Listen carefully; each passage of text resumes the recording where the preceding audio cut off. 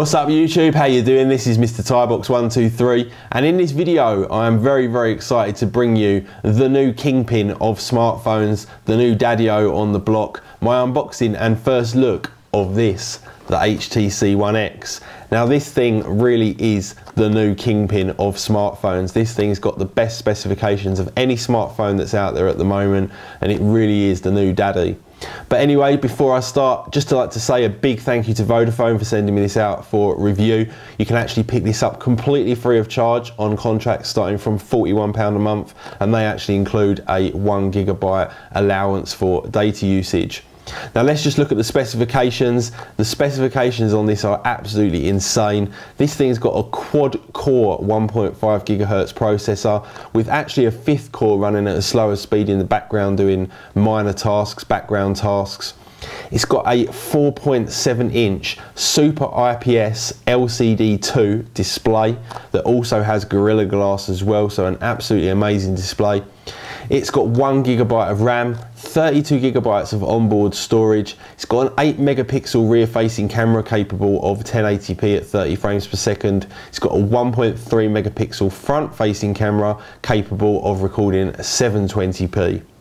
On top of all of those specifications, it also has Beats audio as well. So that is absolutely fantastic specifications. Now let's dive straight into this and have a look at the phone itself. In terms of the packaging, nothing really to show you. Very simple packaging, nothing at all on there. Let's dive straight in and have a look at this absolutely incredibly spec'd new Android phone. I actually forgot to say as well, the great thing about this as well, it comes by standard with ice cream sandwich as well, so no waiting for any kind of update on that at all. Now, in the box, first of all, you'll see that we've got some Monster Beats by Dre Your Beats headphones, so absolutely awesome that you get those included. I'm not the hugest fan of Beats, but they're still going to be a lot better than any standard headphones that you would actually get with most of these smartphones. So, the actual HTC One X itself, nice kind of plastic packaging there as well. Cool little box. On the back just tells you some of the specifications that we've already gone through. Obviously this thing supports all of the network connectivity that you would expect it to as well. Let's just slide that off and open it up, and there we go. Oh, he drops it.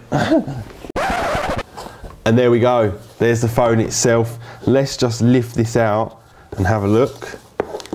Wow, absolutely fantastic build quality. You can tell straight away there from HTC. Now HTC do always provide you with some fantastic build quality on their phones, and this thing by no means is any kind of letdown at all. We'll have a closer look at that in just a second. Let's see what else we get in the packaging. So first of all, we get a little kind of ejector pin for the SIM card, exactly the same as we get with the iPhones and iPads. Warranty plus contact us information in there as well. And then also in the box, I'm not going to bore you to death with this, we get the USB cable. We actually get some standard headphones as well in there, and we get the normal kind of power supply and stuff as well, so nothing exciting there. But this phone, I'm actually going to take the camera off the tripod and get a close-up of this bad boy just so you can get a real feel for what this phone looks like, and we'll turn it on and see how it performs as well. So I'll be back with you in just a second. So there we go guys, there's a nice close-up of the HTC One X. First of all, you can see that huge 4.7-inch Super IPS LCD2 display there. We've got the 3 normal capacitive touch buttons at the bottom. On the side of the phone, we've simply got the micro USB socket. On the bottom of the phone, looks like we've just got the microphone. And then on the other side of the phone, we've got the volume rocker as well. On the top of the phone, we've got the standby switch, also the 3.5mm headphone jack, along with the opening there for the SIM card. On the back of the device, we've got the 8 megapixel rear facing camera with the LED flash, and we've also got the loudspeaker as well for the Beats audio, along with what looks like some kind of connector for a docking system. Now, as you can tell, the build quality of this is absolutely beautiful. It feels really nice in the hand, and it just feels like a really, really well-made phone, which I really do like about these kind of phones. Anyway, let's power this thing on and see if we can get it turned on. So there we go, got the Vodafone logo because this particular one's on Vodafone. Booting up there, the HTC logo, HTC One. Wow, that was fast. Now, we've only got 5% power remaining, but you can see straight away we've got the ice cream sandwich home screen. Let's just unlock that and get straight into this and have a little look around. So there we go. We've actually got the HTC Sense over the top of ice cream sandwich, and let's just have a quick look around some of these applications. Let's go into something. There we go. I don't know what this is. Tita. Anyone knows what that is? Let's quit that. No idea. Let's go into the YouTube application and just launch that. Got no internet connection at the moment, so I haven't set that up.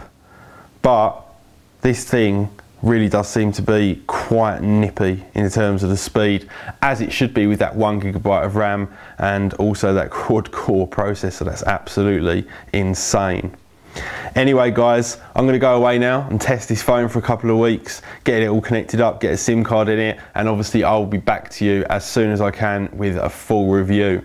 Anyway guys, please do hit that like button, it really does help me out. Make sure you subscribe if you're not already, and I will see you all in the next video. See ya.